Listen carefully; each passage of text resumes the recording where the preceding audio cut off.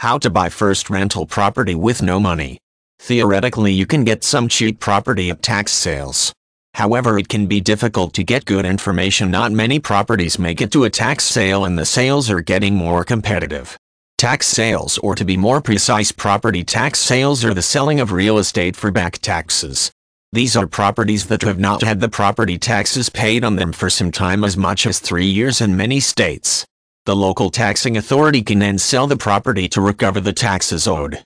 Of course, if tax liens on the property have been sold, then the lien holder is the one that can take title to the property.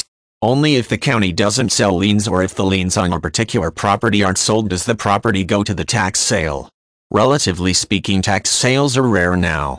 If the tax liens are sold, the lien holder will likely take the property. If there is a loan on the property, the lender will foreclose on the loan, take the property, and pay the taxes. If the owner of the property owes nothing on it, he would have to be mentally challenged not to sell the property rather than lose it over a tax debt of 15% of the value. However, there are tax sales. People forget to pay their taxes on land that they haven't even looked at for years.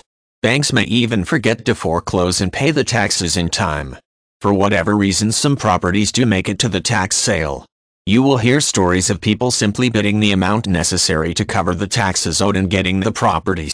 Getting a $60,000 house for $2,100 makes for a good story, and it is sometimes a true story. Don't count on it though. Bottom line? If there are good properties regularly showing up at tax sales in an area, there will be good investors regularly showing up. You will not be buying properties for pennies on the dollar, but you might still get a good price.